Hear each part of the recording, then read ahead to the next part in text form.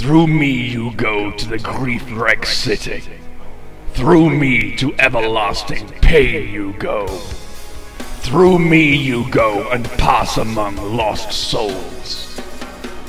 Justice inspired my exalted creator.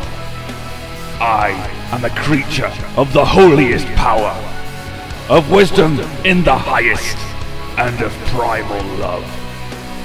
Nothing until I was made.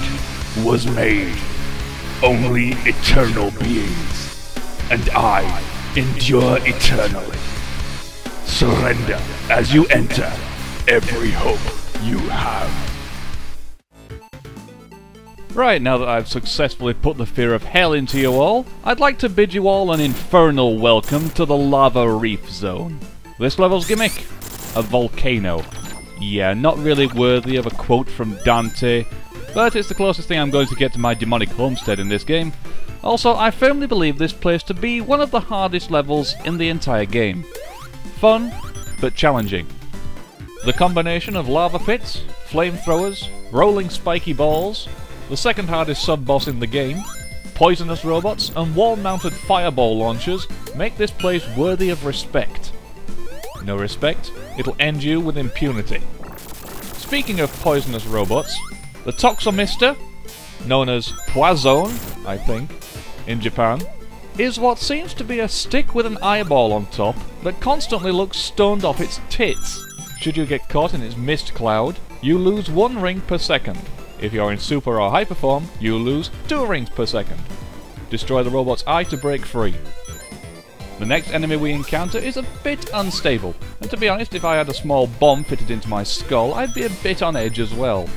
That's not going to stop me trolling it to death. Watch this. Hey, you! A grey horse with a blonde mane just stole your muffins! What the f— deadly references. Anyway, the Iwamodoki, which translates to pseudo-rock in English, is yet another robot that can't be killed by Sonic. Following the example of the Rockins from level 9, they disguise themselves as harmless rocks, and then wake up and explode when Sonic comes near them. The explosion itself can't hurt you, and if you have a shield equipped, the shrapnel from the blast won't hurt you either. And upon detonating, the critter trapped inside will be set loose. One thing that always bugs me about these things, when they burst, you see 100 points float above them, but these points are never added to your score. Personally, I could care less about the score counter, but to make the player think they received something and then never actually give it to them is a pretty dickish thing to do. Shame on you, Sega. I've got no idea what the hell that thing was. It seems to be a variation on Tunnelbot, the Marble Garden Zone sub-boss. But since all it does is open the path forward then immediately kill itself in a pit of lava, I'd say it's too bloody stupid to remember its own name anyway. Attack it if you want, you can't kill it, just watch out for the lava in the room below. Spend a few minutes in this level and you'll soon become acquainted with these jet-powered platforms. Be very careful with these. Standing on top of them may seem like a smart idea, up to the point where you realise that most of them are placed in corridors that have low ceilings or are lined with spikes. There are a few that allow you to stand on them and grant access to hidden areas, and some that are needed to progress. Just be sure you know what's above them before you try standing on them. Oh, and word of advice, never stand underneath them. It hurts. Sadly, despite my best attempts, I was unable to reach this warp ring. Normally, the character-specific rings can only be found in the character-specific areas. This one, however, is dangled in front of you like a carrot on a string. Close enough to see, but too far away to reach. Okay, we're inside the volcano, complete with flamethrowers, vast pits of lava, and wall-mounted fireball launchers. Go ahead and take a wild guess as to which shield I recommend. Answers in the comments. The winner gets mentioned in my next video, the losers get shot for the good of mankind.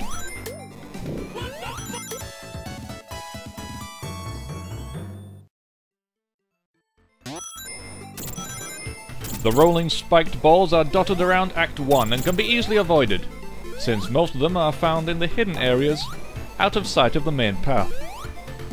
I'm not sure what the deal is with these things. Possibly a nod to Raiders of the Lost Ark? Or possibly a reminder of King Sisyphus of Greek mythology. Or most likely the art team were having an off day and couldn't be bothered to make something that actually looked threatening. Among the assortment of environmental hazards are stalactites. Not a common threat, but more suitable for a hazard inside a volcano.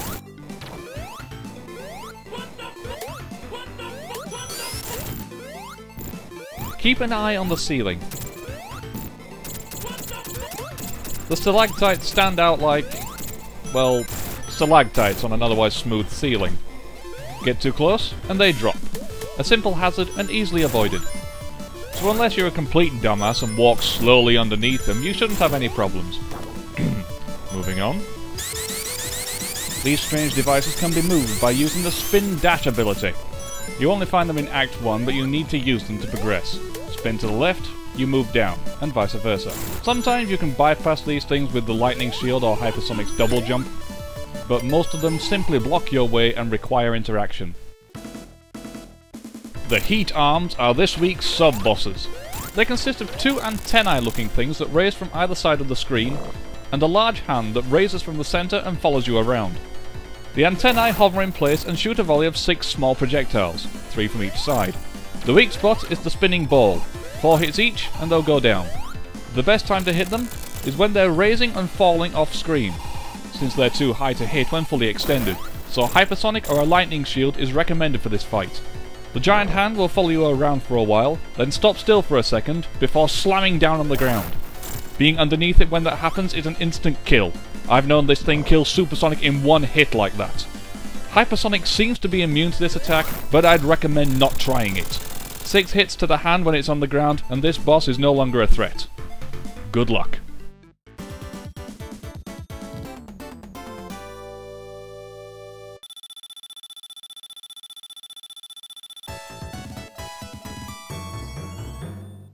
Act 2 starts by going down the Minecraft route of having rapidly cooling lava turn into obsidian. Word of advice, guys, you need a certain type of falsic lava to make obsidian, not any old molten rock you happen to find. Interesting fact, obsidian isn't actually a rock. It's a glass. Getting back to the game, you'll no doubt notice the sudden change of scenery. Act 2 is less a lava-filled cave and more a partial ruin, fitted with flamethrowers. The change is such that one could easily be forgiven in thinking this was a completely different level. Even the music sounds like it shouldn't be inside a volcano. I only mention this because up until this point, the different acts have simply been markers for the halfway point of levels, with both acts being similar, but with a few alterations in design and music. With the possible exception of the Sandopolis zone. While here, the change is such that you almost forget you're in the same level. Call me an artistic ponce if you want, but I love the way this act looks and sounds. It makes you aware that things are about to change. You're no longer slugging through the assorted backdrops of the floating island's different areas, and you begin to feel that you're finally getting close to something important. Granted, the lava comes back for the level boss, but until then we have a nice blue and cyan cave complete with relaxing music. What I'm basically trying to say is, enjoy this serenity while it lasts, because it doesn't last long.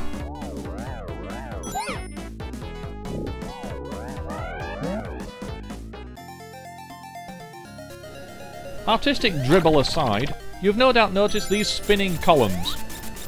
The spiky bits hurt you, obviously, so grab onto the ladders. The trick with these things is to jump off when Sonic is being swung upwards. It sounds simple on paper, but it may take a few tries to find that sweet spot, and a few more tries to grab the ladder on the column above you.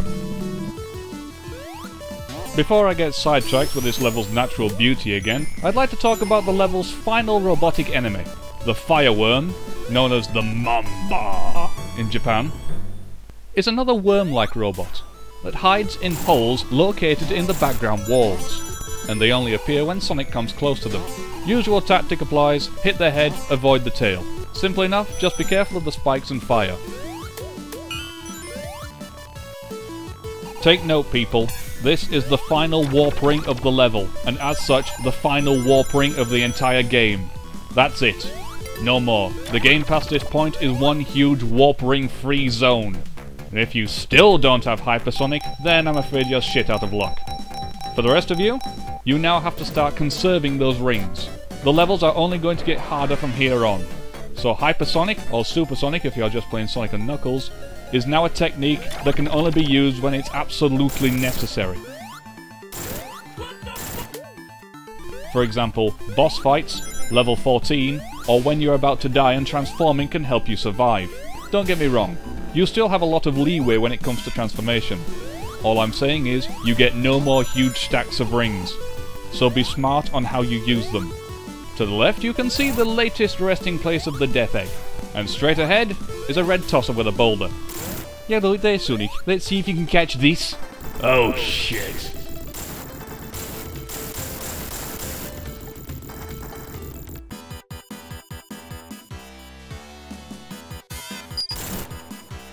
This place is technically Act 3. First order of business, move!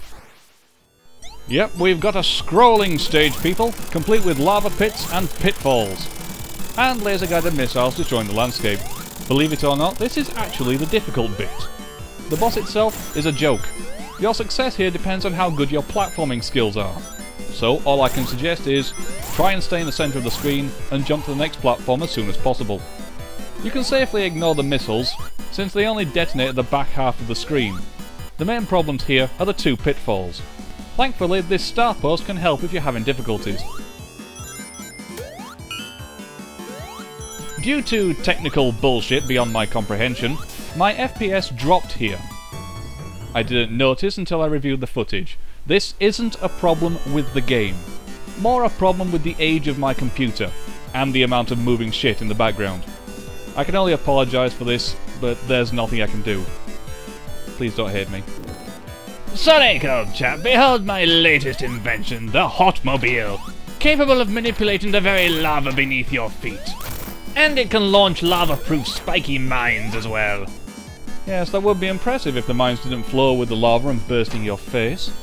I know what I'm doing, Hedgehog. Yeah, so do I. It's called suicide. Oh, shut up. By the looks of it, this invention of yours is too sturdy and spiky to be attacked directly, by me or my transformed state. So if you don't mind, I think I'll just hop from platform to platform and let you beat yourself up. Yes, now that I think about it, it does seem a truly pathetic idea.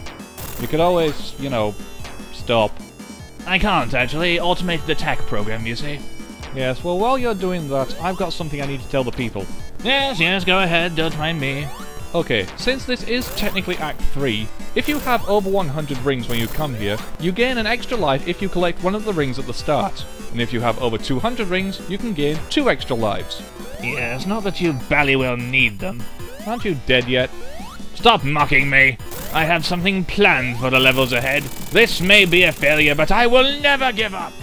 Well, now that that overdramatic prick has gone, we can finish this act and say goodbye to the Lava Reef Zone.